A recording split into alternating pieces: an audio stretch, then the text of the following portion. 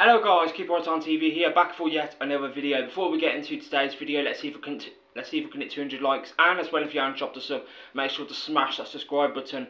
We are now just 42 subscribers away from 4,000 subscribers. So yeah, if you have been enjoying the content the past 28 days and have not been subscribing to the channel, return the favour, smash that subscribe button. It would mean a lot to me. And also turn those post notifications on. But yeah, in today's video, I'm going to be doing another video talking about Frank Lampard. Now, of course, it come out yesterday that we have interviewed Frank Lampard about the managerial vacancy at Birmingham City Football Club. Now, this is obviously going to be one hell of a gamble for Knighthead, because of course we all know what happened with Wayne Rooney. That was a big name that come into the football club and it completely failed. Yes, Frank Lampard has got more credit in the bank when it comes to his managerial record, but if this goes wrong and we make the same mistake as we did with Wayne Rooney, then Knighthead are going to be under massive pressure from fans. Look, they got it right with Mowbray.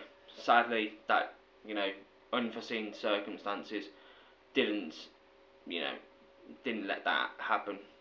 Didn't make it, that wasn't allowed to happen. But appointing Lampard, look, it's a massive gamble. It's a massive gamble.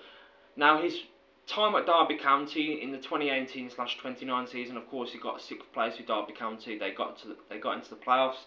They'd done an amazing turnaround, or they completed an amazing turnaround against Leeds in the playoff semi-final, and then they lost 2-1 to Aston Villa in the playoff final. I remember that season that he had with Derby County. He had experience, he had young players, and like I said, they finished 6th. They had the likes of Mason Mount, Tamori. That season Derby County had was very impressive because, no one expected Lampard to get into the playoffs off memory. Then he went to Chelsea. He lost one of the best players that Chelsea have ever had in Eden Hazard, and then got 4th.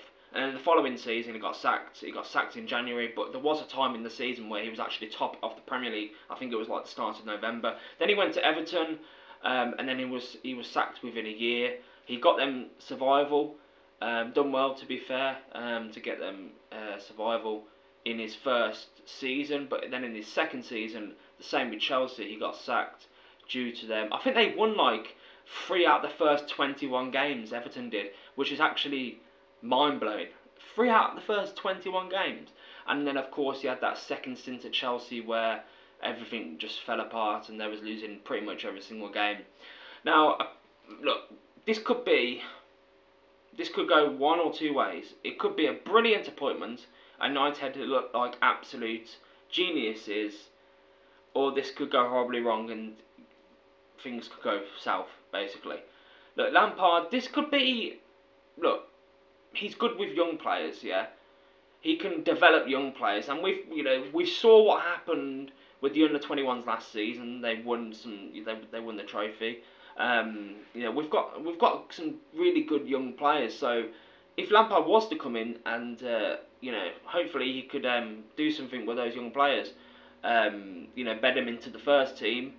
It's going to be very interesting to see what happens, because we are actually 2 weeks now. It's been 2 weeks since Mowbray announced that he was going to step down. So an announcement is imminent. It's going to happen soon. But this could be what Lampard needs for his managerial career. Don't forget, he's still a fairly young manager. So if he wants to drop down to League One and take the league by storm, then maybe that could be the springboard for him to move his career forward. Who knows? Anyway, let me know what you think in the comments down below. It's been Keep Right On TV. Make sure to like, share, and also subscribe to the channel. Let's see if we can hit 200 likes. Thanks for watching as always, guys. And as always, keep right on.